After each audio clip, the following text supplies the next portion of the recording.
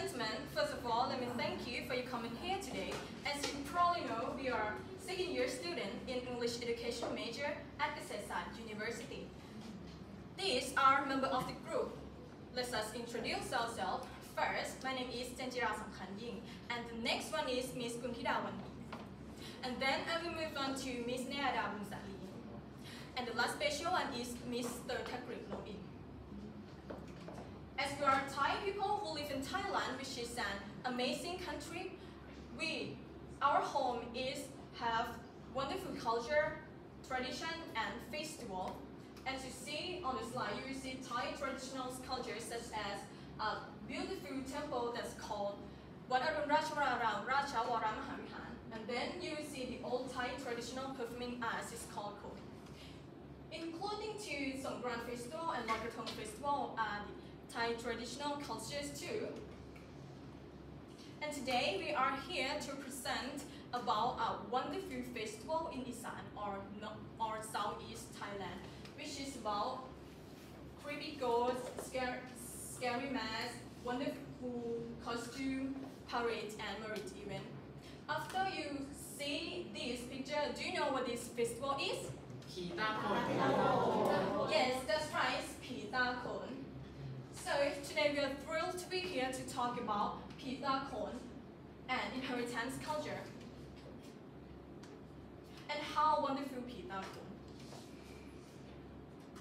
And how to preserve Pita Khon for Thai people as long as it takes.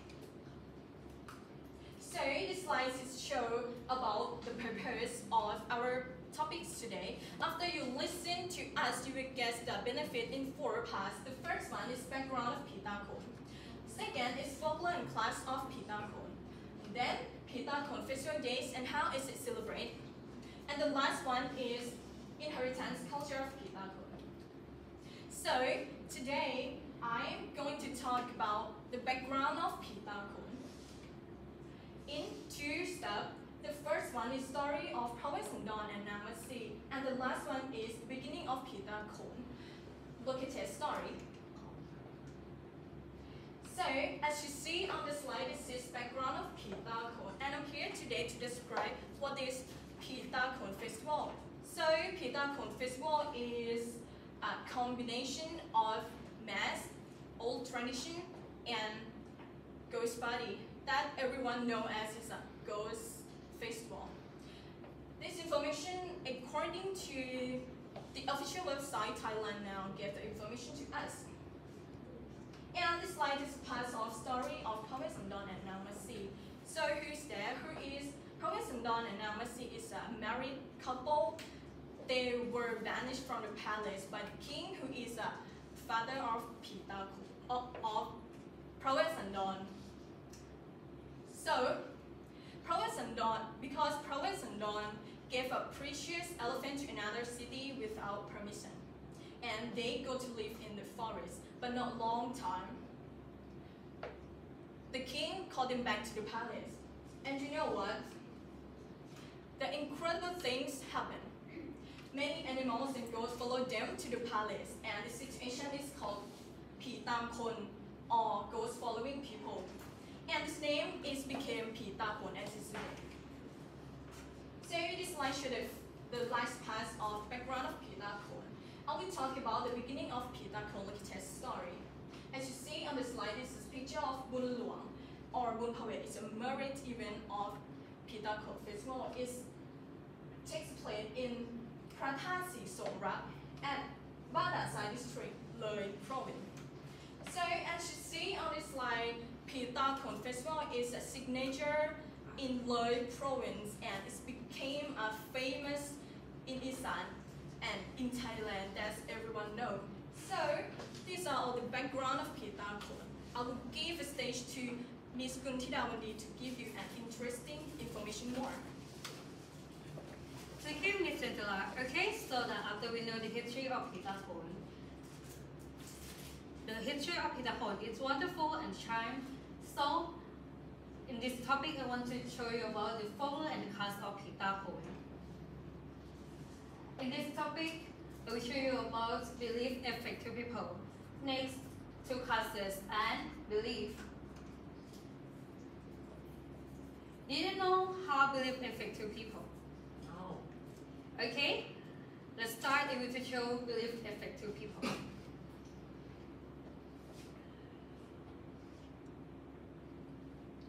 The local people pay respect the spirits of the ancestors who have died, and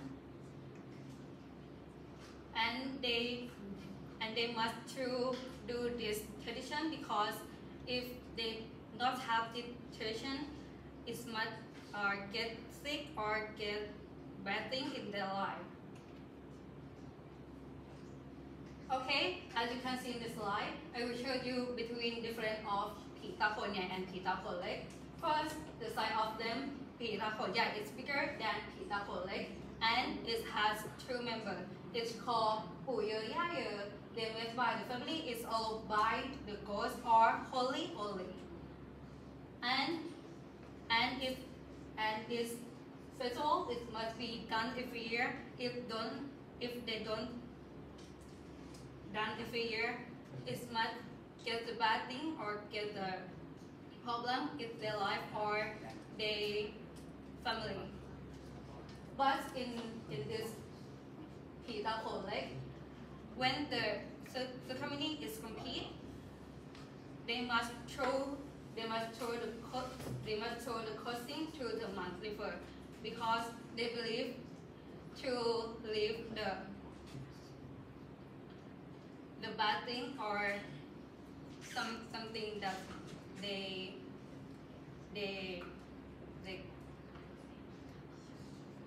problem.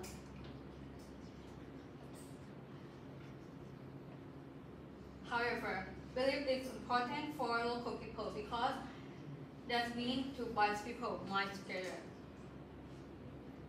Okay, I to explain again the different thing of them. This is Pita Khon Nhai and this is Pita Khon Leg. First, the size of them. Pita Khon Nhai is bigger than Pita Khon Leg, and next, the amount of them. Pita Khon Nhai is just two members, Puyo Yayo, and Pita Khon Leg is much many members. And belief may not be proven true for just any reason. It is itself in the group or society. And now I'm moving to Ms. Neda to give you more information of Pita Khon Festival. Thank you for giving me a stage, Ms. Latida. As you can see on the slide, we are still on the topic Pita Khon Festival and inheritance culture. As you know, the story of Pita Khon from long time ago, which is the most fun celebration in Thailand. Today, I would like to give you the purpose of Pita Khon Festival days and how it is celebrated. Let's look at the slide. If you see in the flowchart, it will show that the detail in each slide that I want to tell you today.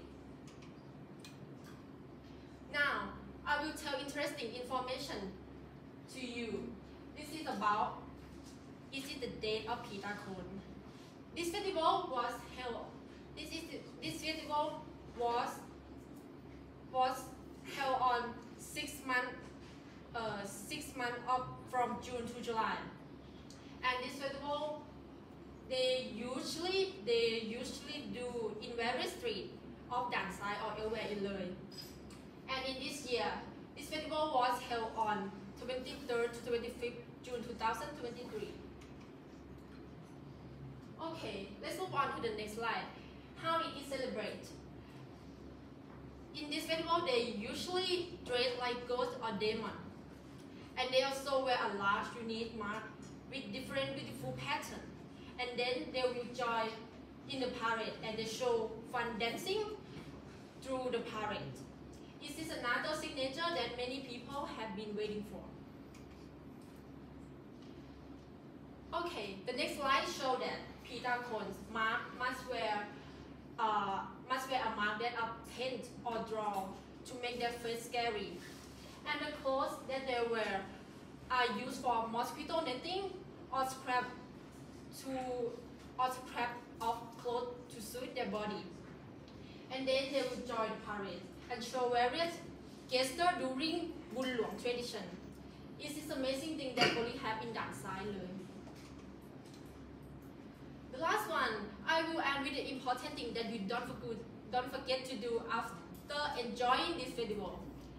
In this tradition, local people believe that who are dressed up or wear like Peter Khon, they must take off their old clothes and throw it away.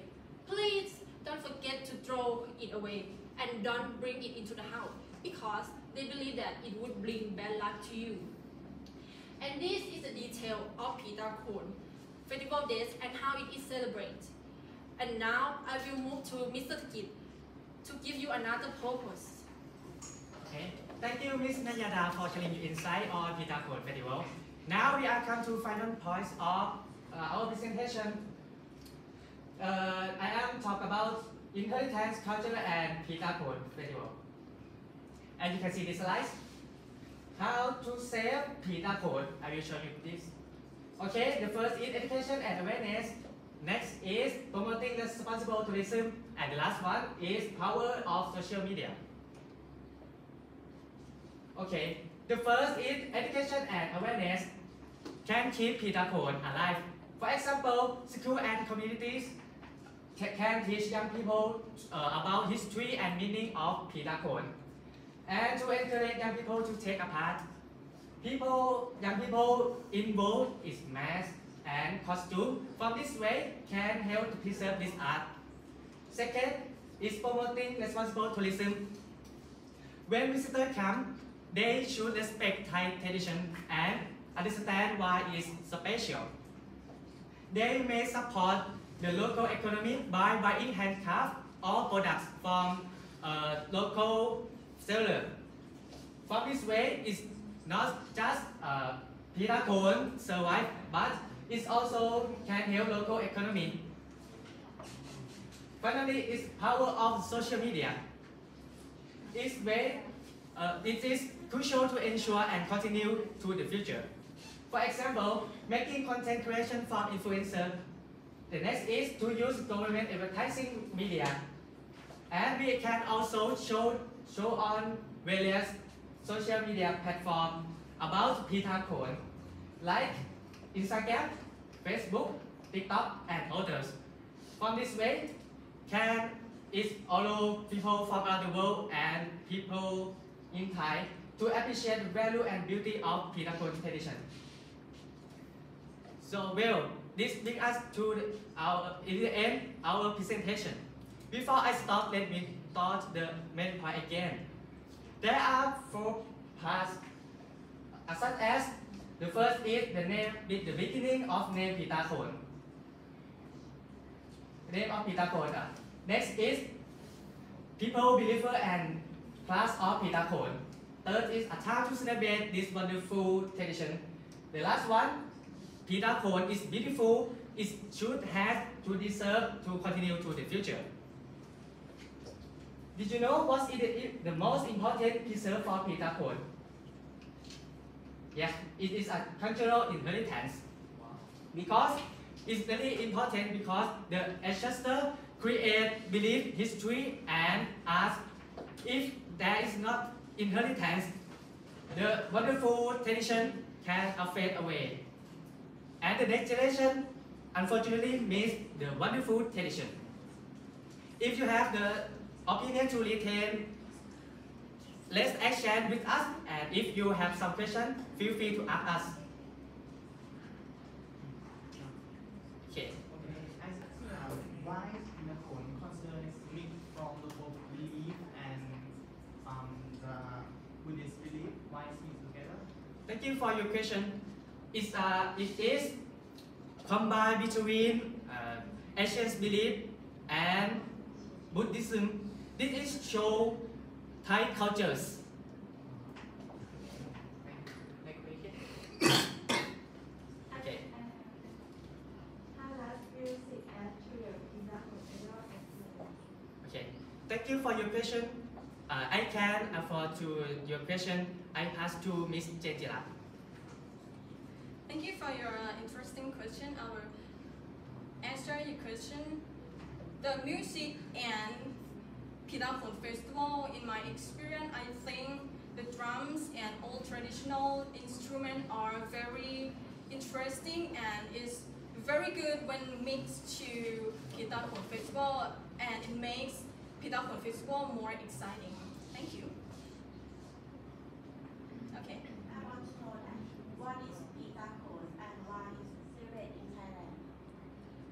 What is Pita Khon and why it's celebrated in Thailand? That I told you before is the information. Pita Khon is a mass procession and old tradition. It's a good festival.